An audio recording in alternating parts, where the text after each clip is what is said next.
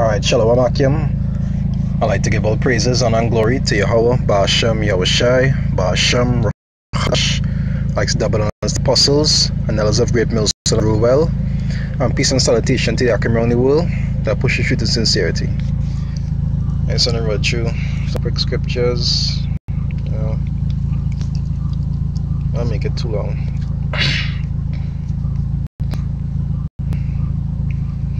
Right, there's Ecclesiasticus, the book of Sirach 1 verse 1, right? It say all wisdom cometh from the Lord and is with him forever.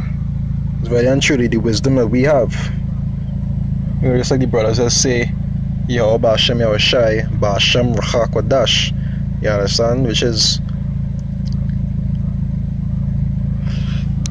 the Most High through his Son, right? Through the Holy Spirit.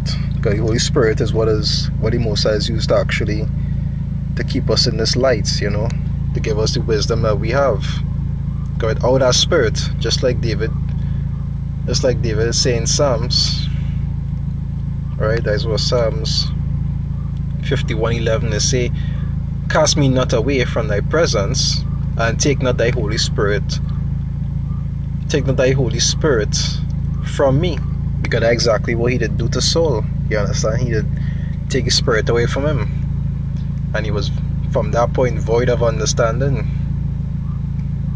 But as you can see, the scriptures say, all wisdom coming from the Lord. Because really and truly, it's from the Most High, through his Son, so he has ready get true wisdom and understanding. Not according to like the nonsense that's teaching in this world, but true wisdom. We even had a with Eisenhower Joshua 1:8. It say, this book of the law shall not depart out of thy mouth, but thou shalt meditate therein day and night, that thou mayest observe to do according to all that is written therein. No, there's not the one I'm looking for. It's a good one, but it's not the one I'm looking for. Right, is this one I'm looking for? Deuteronomy 4:6. It say, keep therefore and do them, for this is your wisdom and your understanding in the sight of the nations, which shall hear all these statutes and say, surely this great nation is a wise and understanding people. Correct and true. It's through this, you know, the Most High is used to actually bestow wisdom on us. You understand? Through the Spirit,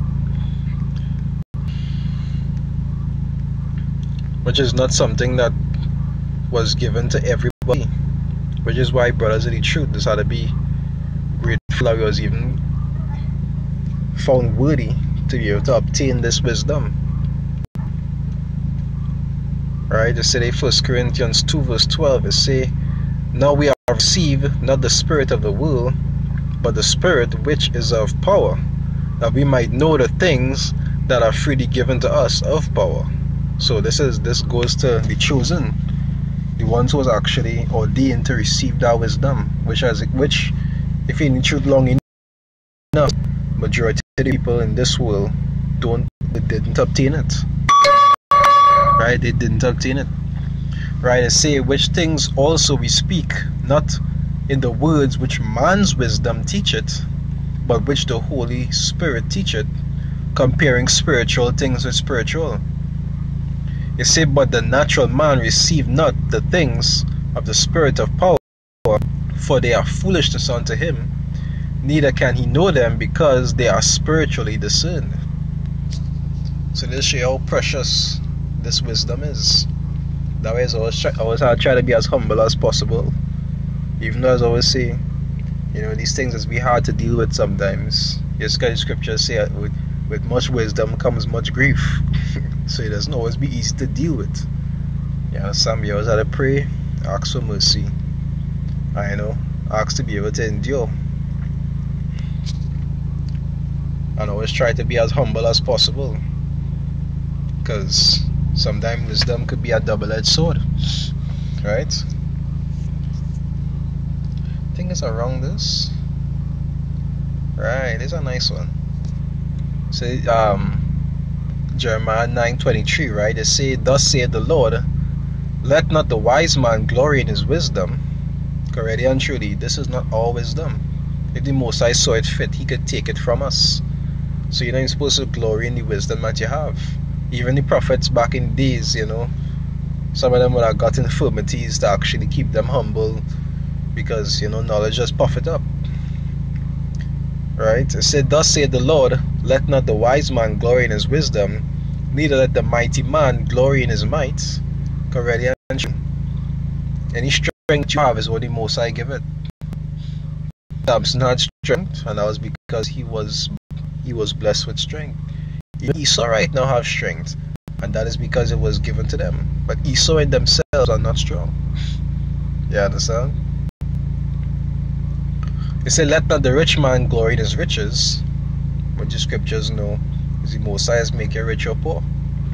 It said, "But let him that glorieth glory in this, that he understandeth and knoweth me, that I am the Lord, which exercise loving kindness, judgment, and righteousness in the earth. For in these things I delight, saith the Lord." So really and truly, you always have to be appreciative of the wisdom that you have, the true knowledge of the scriptures. Because at any point in time, the Most High could take it from you if you misuse it or you fall off. Well, that's how you'll fall off, if we take it from you. You understand? Anyway, always edifying to anybody that listen. With that, I'd like to give all praises, honor, and glory to Yahweh, Ba'ashem Yahushai, Ba'ashem Ruach HaKodash. I'd like to double honor to the apostles and elders of Great Millstone that rule well, and peace and salutation to the Akim around the world that pushes truth in sincerity. This is Yaraba from Trinidad Camp saying Shalom.